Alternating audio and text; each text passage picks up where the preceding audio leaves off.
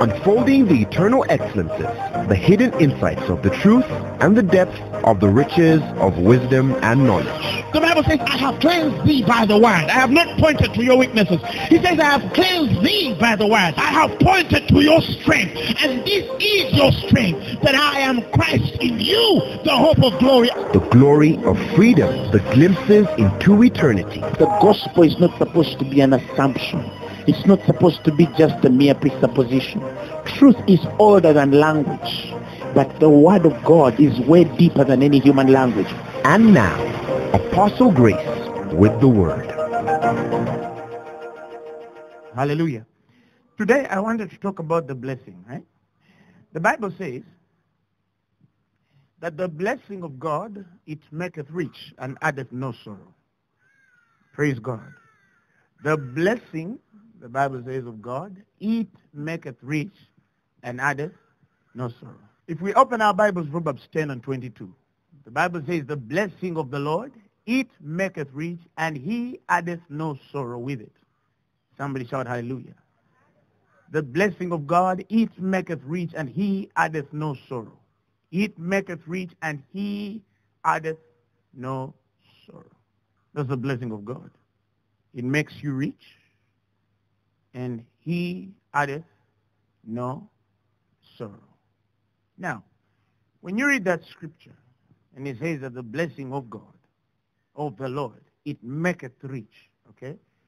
He's not just simply talking about what God pronounces over you, but everything that comes to you by God.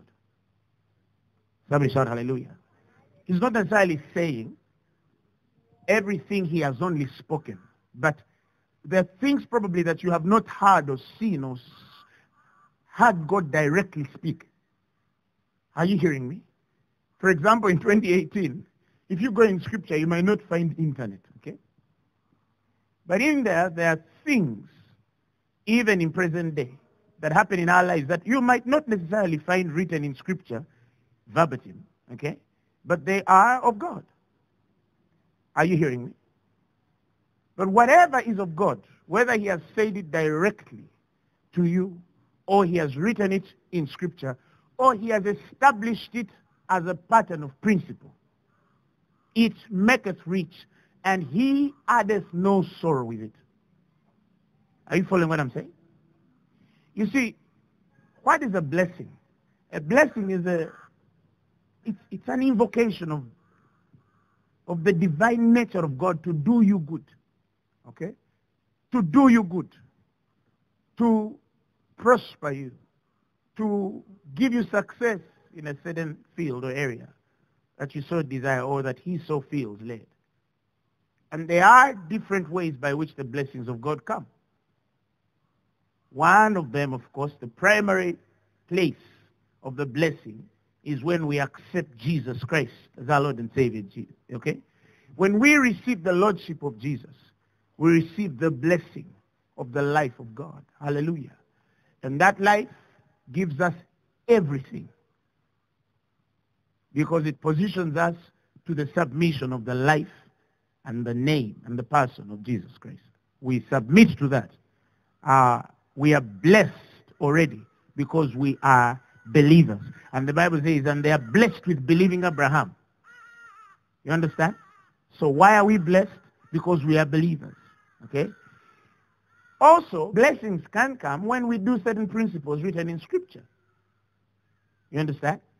For example, your tithes, your offering, helping, forgiving, loving. There are certain patterns and principles that come through Scripture, and those are there to release the blessing of God upon your life. Are you following what I'm saying? There's another way for us to walk in the blessing of God. But today I wanted to talk about a very notable blessing that many people ignore and some don't even understand, and therefore have not enjoyed or experienced personally in their lives as they ought to, or some deserve more of it, but they do not know how to respond or react to that kind of blessing. Somebody shout hallelujah. Hebrews chapter 11, we're going to read from verses 20 to 22. Hebrews 11 verses 20 to 22. Okay? The Bible says, by faith, Isaac blessed Jacob and Esau concerning things to come. By faith, Jacob, when he was a dying man, blessed both the sons of Joseph and worshipped leaning upon the top of his staff. By faith, Joseph, when he died, made mention of the departing of the children of Israel and gave commandment concerning his bones. Okay? God in Hebrews 11, from verses 20 to 21, he's talking about Isaac blessing Jacob and Esau. He's talking about Jacob blessing the sons of Joseph. He's talking about Joseph blessing Israel and also giving a commandment concerning his bones. And the Bible says all of that was by faith. By faith. The blessing of a father on your life is important. Somebody shout hallelujah. The blessing of a father on your life is important.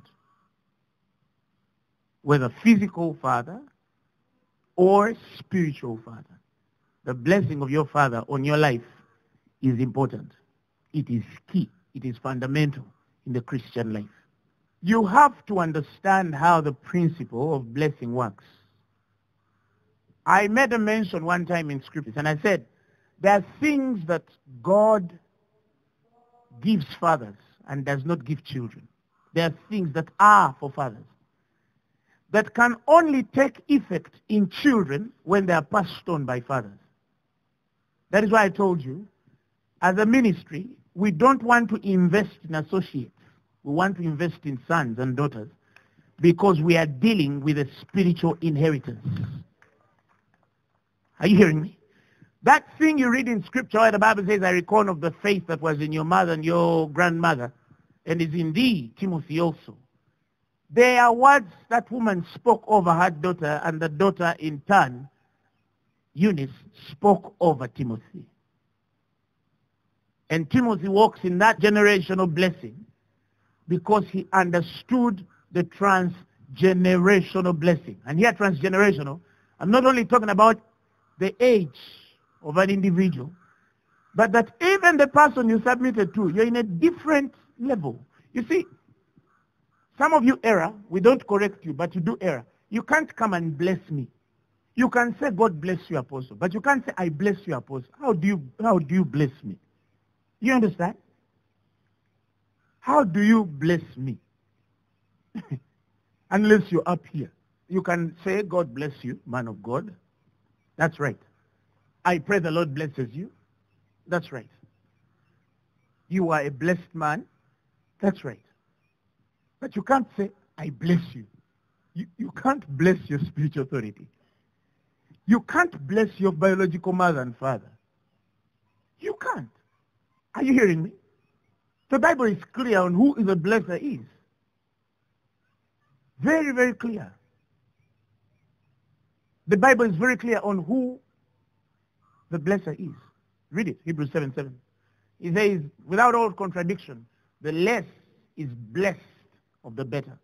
You are blessed. Okay? Now, there's been a sort of culture that has sort of emanated from the western part of Africa. Okay? Nigeria, Ghana, where you find these guys and say, you are blessed. You are blessed. You see? Now, let me explain that. For example, if you found Oyedepo or Adeboyo, and he says, you're blessed. Amen. Why? By all rights, he's a father in faith.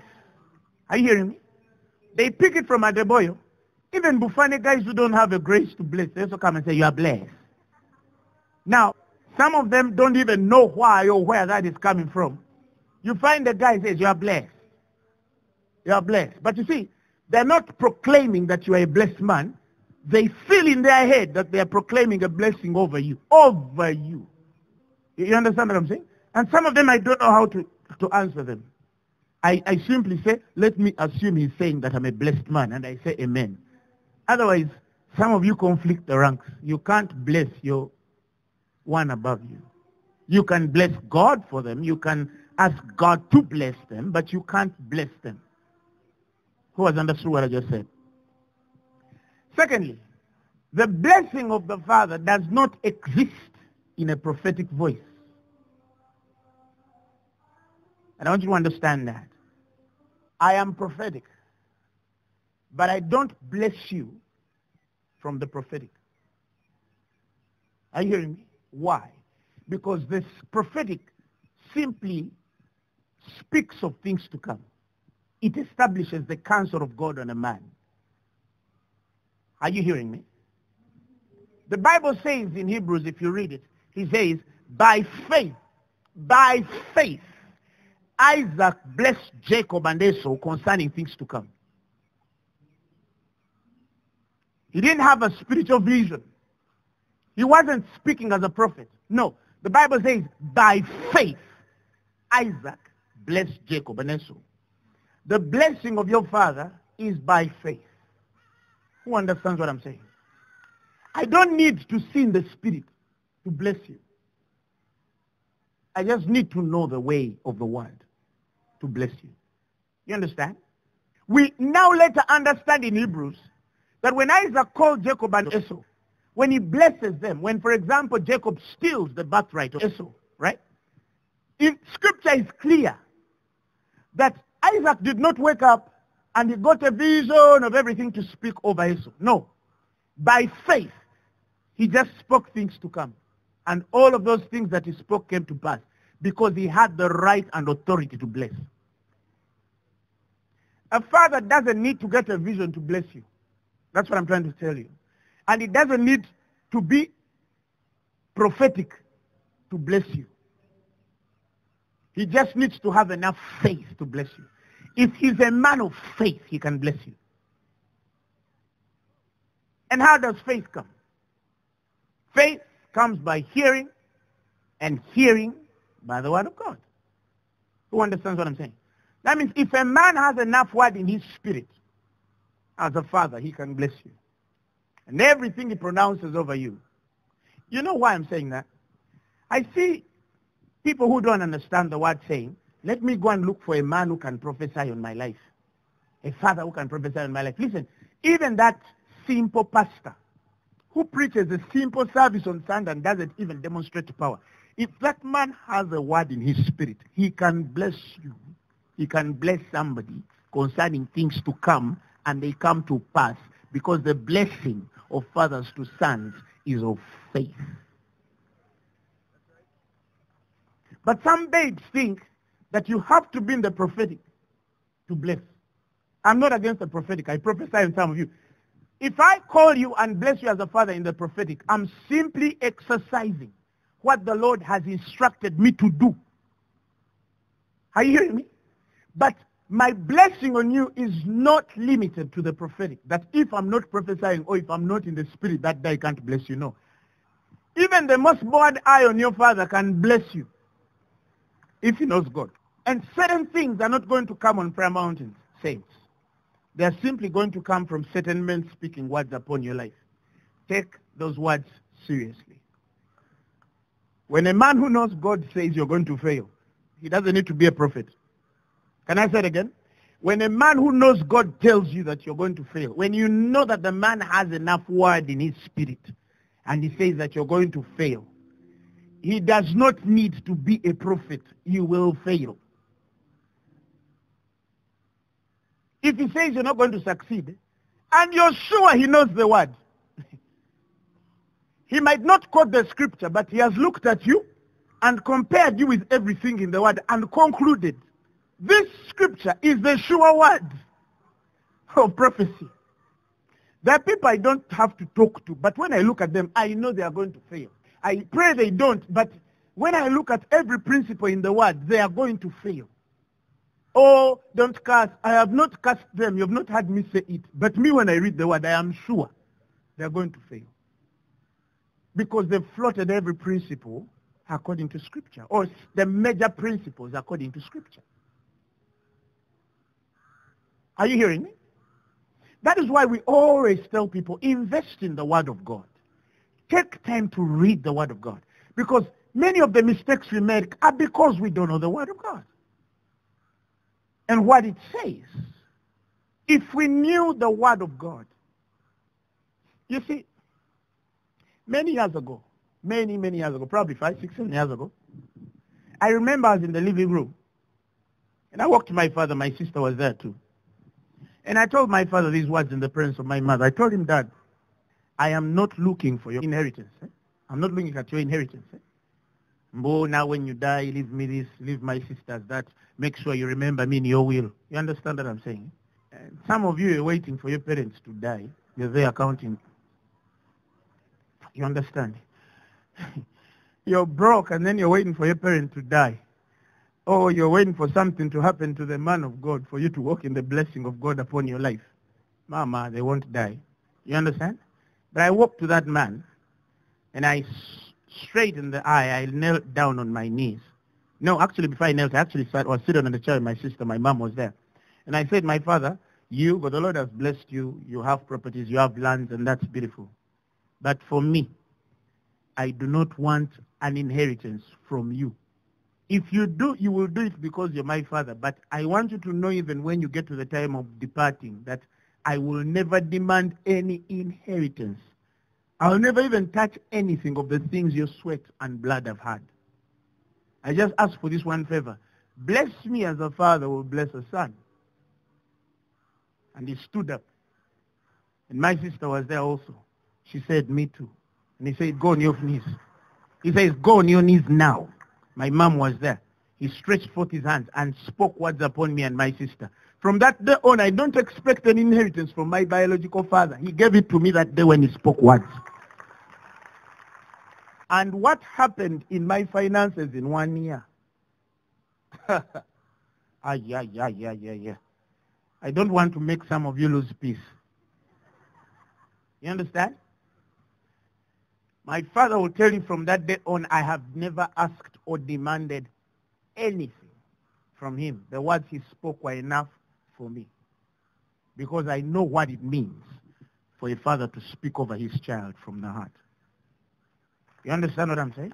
There are people, even us spiritual men, can't put hands on. The Spirit tells you don't lay hands on her. Don't. I've had it several times.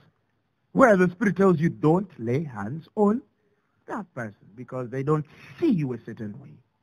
And they can't see me as God a certain way. You understand what I'm saying? I wish some of you have been there when certain men were speaking on my life. You'd understand what I mean. Every time that man said, I want to pray for you, I'll go on my knees. Whether I'm there present or not. I don't just go and pray, Jesus, thank you. No. Because I know what his words can do in my life. I know it. I go on my knees. And I receive everything God has prepared for me. I mean, what distance is there? How many seconds? Than years of struggle and strife and turmoil and kubona, then things hit you left, right, and center. I'm dying for what? Distance. Praise God. That's the essence sometimes of the benedictory prayers that are spoken over the ministry. When I say you are blessed, my goodness. Don't just say, amen. You understand? Some of you, you don't get it. You don't get it. And in every generation, the anointing increases. If you read, for example, in Genesis 48, when Jacob was blessing Joseph, in verses 15, listen to how he speaks. He says, he blessed Joseph and said, God, before whom my fathers Abraham and Isaac did walk, listen, and the God, now he's saying, which fed me all my life long unto this day, comma, he summons the angel which redeemed him from all evil. Are you hearing me? Then he starts to bless the sons of Joseph. He's saying, even the way God has walked with me, I can speak it upon your life. Even the angel that was with me to guard me from evil, I can speak that angelic upon your life. These things go way deeper than simply blessing you. No, this is a man of God blessing his son. And God heeds to every word spoken. He tells Joseph the God he's been relating with. And then he starts to bless Ephraim and Manasseh. And every word he spoke came to pass. Are you hearing me? Jacob in 49 explains that transgenerational blessing. And he says that the blessing of your father has exceeded and has gone above all your progenitors. All my progenitors, he says. You know, the blessing that is upon me, as Jacob, he says, was bigger than the blessing Abraham pronounced over Isaac, or Isaac, my father, pronounced over me. And now he's saying, I'm speaking the same blessing on you. It's 49:26 years. He says, the blessing of thy father have prevailed above the blessings of my progenitors, and to the uttermost bounds of the everlasting hills, and they shall be on the head of Joseph, and on the crown of the head of him that was separated from his brethren. And then you see this man speaking, but he's saying, you see, there was a blessing Abraham spoke of Isaac. That blessing is different from the blessing Isaac spoke over me, Jacob speaking. But you see, the blessing on me that I'm putting on Jacob is way bigger than the blessing that Isaac spoke over me, Jacob, and the blessing that Abraham spoke over Isaac. That means when I'm talking about the transition of ancient oil, things old coming into the newer generation, why I tell you that every new birth comes from an old womb. Jacob positioned himself in understanding that I received of Abraham what was given to Isaac, and I received of Isaac what was given, right, to him. And now, what I carry is bigger than whatever they could have blessed, and this is what I speak on my children. And it sticks up to present day. Do you understand what I'm saying? What am I trying to say? When you hear any sign of blessing from a man of God, receive it. Don't receive it just like, amen. Don't agree. Receive. Don't agree. Some of you just simply agree. I agree. No. Don't agree. Amen. Some of you say amen, and so be it. No. Receive it. Simply receive it by faith. Are you hearing me? When a man of God is like I said, he doesn't need to get a vision to bless you. Don't say, this one is lighter because the way he has spoken it seems he wasn't from the closet. No. No. By faith, the Bible says he spoke things to come. Things to come, by faith. He just carried the substance of the things he was hoping would happen in the lives of his son. And the Lord made it so. Can you believe it? God honored it so, because the man simply had a substance of things he was hoping for his son. An evidence of things that were not seeable. But he simply proclaims those words over his son, and the blessing comes. Let me tell you why. Do you know why the Bible says, do not touch my anointed? Can I explain that for a moment? If you ever find a man demonstrating power, and you are sure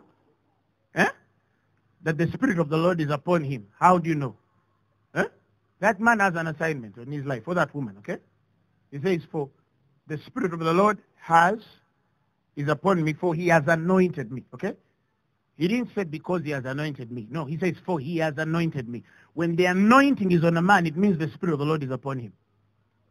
When you see a man or a woman who is anointed by God, God is simply telling you, if you have seen an anointing on him, leave him for me. That's what it means not to touch mine anointed. You understand what I'm saying? You understand what I'm saying? There are people who do things sometimes in the gospel, and I've seen some men of God who are funny. But every time I would want to give an opinion, the Lord tells me, don't touch them. Simply don't touch them. Why? Do you see an anointing on them? Yes, don't touch them. Just don't touch them. Why? Because they are anointed. Simple. Whether the man is what or what, is he anointed? Yes. Don't touch him. Touch a funny guy. But when you meet an anointing, don't touch it. Even when you sit somewhere and you hear people commenting about other men of God, if you are sure that the man is anointed, don't give your opinion. Don't. Don't. Do you understand? Don't. Let me explain why. When the Bible says that no weapons fashioned against you, that scripture is for servants of God. That scripture was for servants of God. He says, no weapon that is formed against thee shall prosper. Did you hear that? And every tongue that shall rise against thee in judgment, listen, thou shall condemn. Thou, who? He's talking to his servant. That if anybody rises to judge you, you can condemn them. You understand what I'm saying? And he says, this is the heritage of the servants of the Lord, and their righteousness, those servants, is of me. I'm the one who imputes righteousness on them. You're not the one who makes them righteous. You're not the one who makes them unrighteous either. Nothing you say can make a man of God unrighteous, because you have not put righteousness on them. Are you following what I'm saying? Nothing you say can make a woman of God unrighteous, because you did not put righteousness on them. She says, moreover, he commanded them, saying, touch not mine anointed, and do my prophets no harm. He commanded, he told you. Once you see a man or a woman of God that is anointed, that you see an anointing on them. You see, let me give you an example. I have sons in the ministry who are anointed, and I'm their father. Are you hearing me?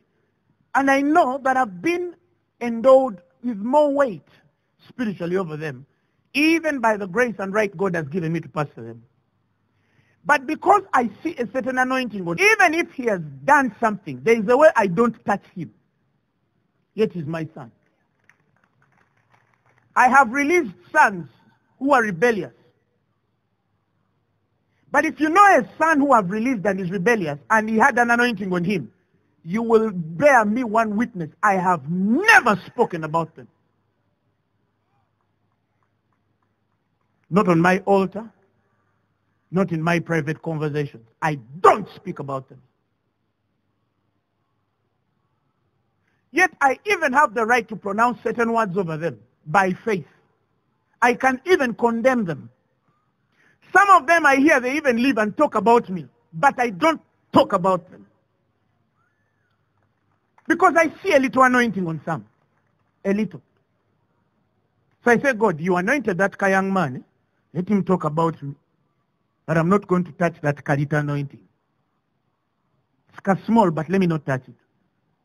If I fail to agree with you and you anointed, I will release you peacefully as an anointed person. But there are things I will not speak against you or about you, even if I know them. There are secrets of men of God we know in town. Some are lies, actually 100% lies. And some are true. And some of us are spiritual to hear God on it. Because me, until God tells me, it doesn't matter what you tell me about an individual. If God hasn't spoken to me, you're wasting your time. God has to talk to me too. Yeah, because remember in Proverbs 29, if a ruler listens to lies, his servants become wicked. I don't want to bring wickedness in you. You just wake up and your heart is wicked. Neither you don't know that it has begun from Apostle Grace. When you listen to lies, you release wickedness in the ministry.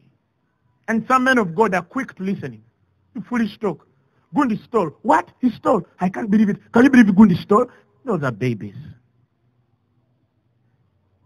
A ruler cannot hearken to lies, and all his servants will become wicked. Are you following what I'm saying? Are you following what I'm saying? Now, when the Bible says, do not touch my anointed, you understand? Like I told you, for me, there are people over the years who have done things, men of God, and I know that this man is wrong. But does he have a anointing on him or a anointing? Yes. I didn't call him. Why? Because his righteousness is of God. If God gets to a point and he says he's going to put him on full stop, he puts him on full stop. If God sustains him still, that's him and his God. Tell me about what I know, but don't tell me about what God hasn't told me and showed me concerning a man. Don't. It doesn't mean people don't come to me. They do. But when they do, I tell them, let me pray about it. And sometimes some of you notice that I don't act on the words you tell me, not because I don't want to act, but when I'm dealing with an anointed man, I deal differently. I deal differently. Even when I'm annoyed, there's a way I can't talk to Pastor Zach. Yet he is a son. If I blamed him, he would gracefully receive my rebuke. But there's a way I don't talk to him, because when I see him demonstrate power, I also recognize that he has God on him. Touch not, okay? Why do I say that? Because you see, some of you, it's the things you've spoken about these men of God in your chamber.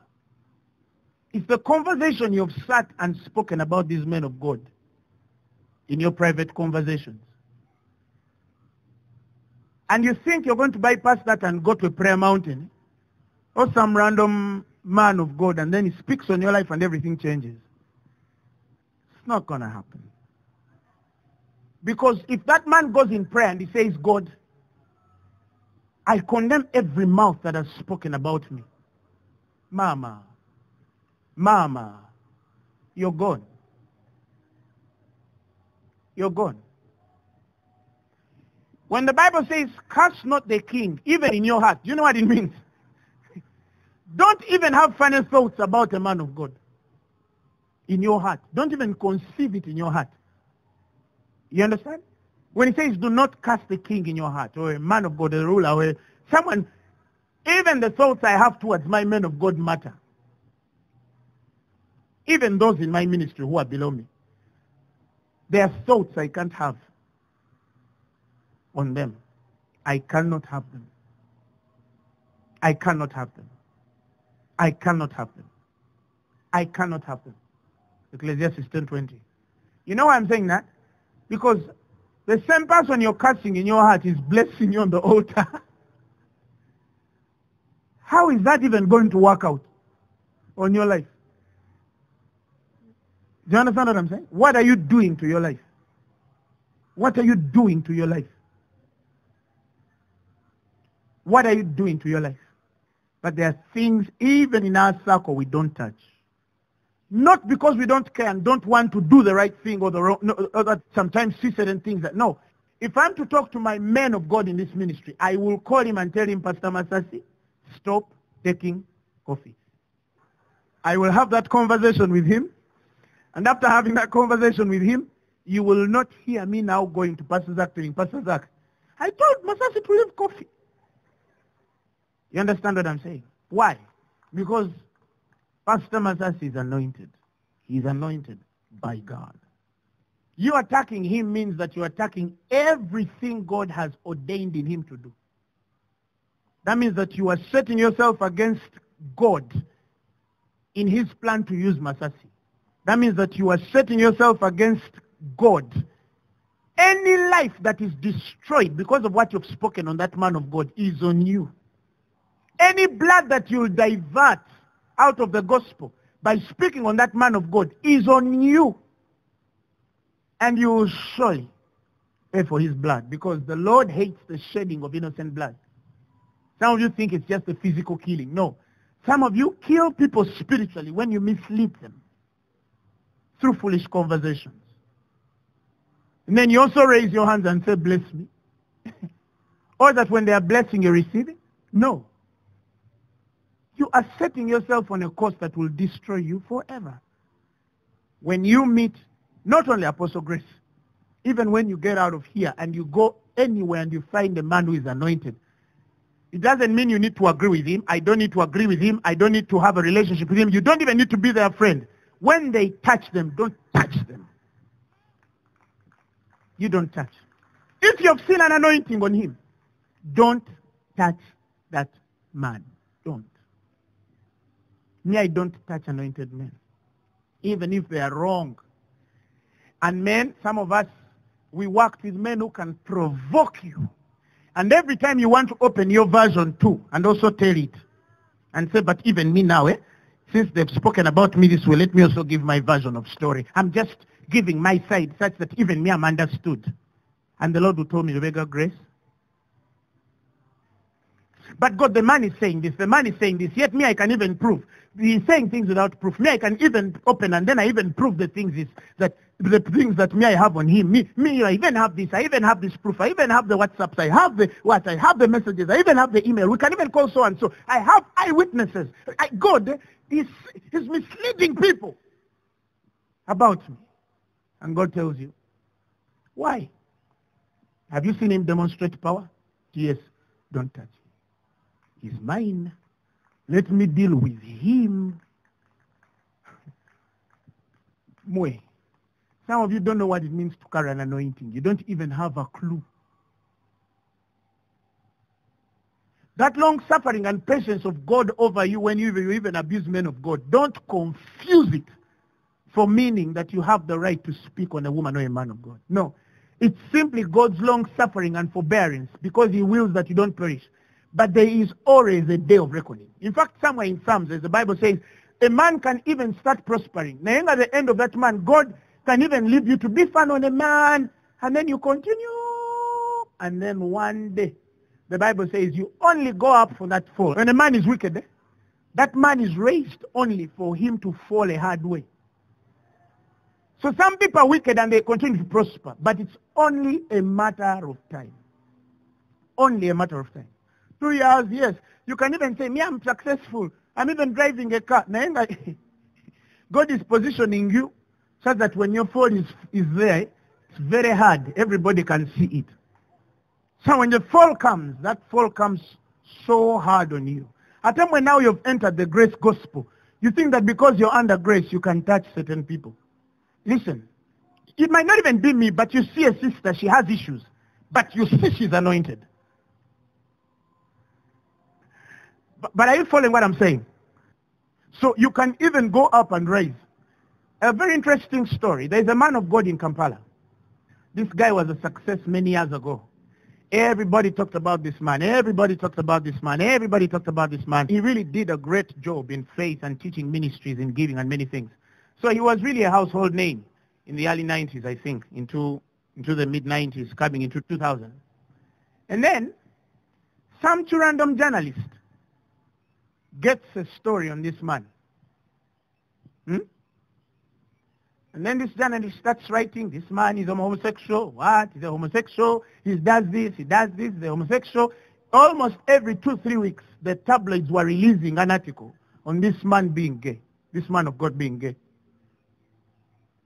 And the man kept writing, then he got some stories. Some of you probably know the story because it was in the news. He even got stories on the man in Rwanda. That man in Rwanda, he stole smile 700 million from orphans. He did this to orphans. He did this to that. And this man, he was prospering even as he was writing. He continued prospering even as he was writing. And this man of God's ministry was greatly affected. Greatly affected. Before we know it, that guy sometime also was probably in some ministries. He was a top official sometime in the security organ of this nation. And so he used many contacts and he destroyed this man of God's ministry badly. He was literally the ringleader that was bold to face this man. You know, some of you are foolish. Let me use that word. Someone says, how can you continue doing this and then you say, touch not my anointed? Oh, does that mean they're not anointed? Because you said it? Or does their witness disqualify them from the anointing? It still stays that they're the Lord's anointed. They are still the Lord's anointed. Don't question God's counsel in why he chose them and he didn't choose you. Who knows the difference? So this man, of course, in writing the stories, many of them, if not all, later were proved to be deception and lies. But of course, to some people, if somebody says something, it is true. Or if somebody testifies and says it is true.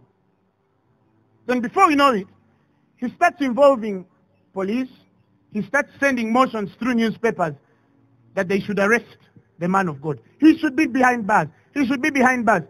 Over the years, this man thought God wasn't watching, but God was simply being patient with him. And he didn't know. But he was storming up. And at the time when he becomes a celebrated man in the nation, something happens and they put that man behind bars. He leaves the man of God he was fighting still preaching. But he has affected the man's ministry. And all the blood that was misled is on him. He goes in prison, serves for many years. It's probably more than 10 or so years. They released him last year. He was just up here at Nakawa crossing, and a bike hit him to death after being released. Like literally, you serve prison up to the end of your prison, you're released. The week you're released, you're crossing the road and they crash you to death. And the man of God he was writing about is still alive, preaching the gospel.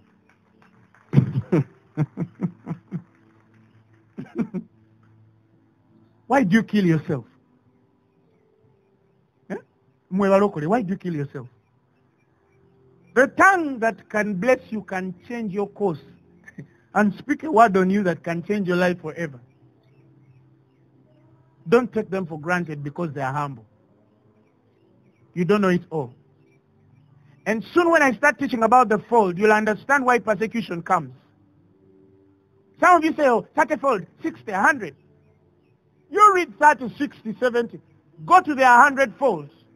The man who shall lose house, wife, children, lands, for God, he shall receive back lands, wives, children, properties, houses, 100-fold. And he says, and persecution. Some of you, you're not yet persecuted because your level in the spirit is your yogurt. You're simply yogurt. You're nothing. When success starts to come on your way, you'll be amazed at the things that will be spoken on you. You'll sit in your room and say, but why are people saying these things? Why are these things happening? Fepini twajimira to 100%. Persecution kaje, but I want it. And we are going all the way. Somebody shout hallelujah. Praise the Lord. Don't underestimate the man who blesses or the women who bless you. Because if their tongue turns against you,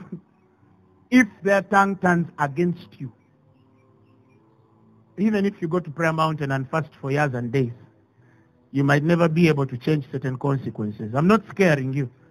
I'm just trying to mature some of you. So when we bless you, receive it. Receive it. Somebody shout hallelujah. Shout hallelujah. If you have spoken about me, I've forgiven you.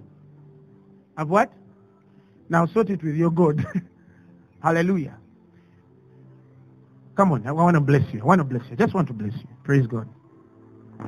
Now you understand what the blessing of God does. Hallelujah. In the mighty name of Jesus, I bless your bread and water. I bless your going in and going out. I bless the increase of everything you have. I declare and declare that you'll not see plunder in your life. You'll see multiplication, increase. You'll change. You'll go upward and upward only. Great things await you. In Jesus' name. Saints say, amen.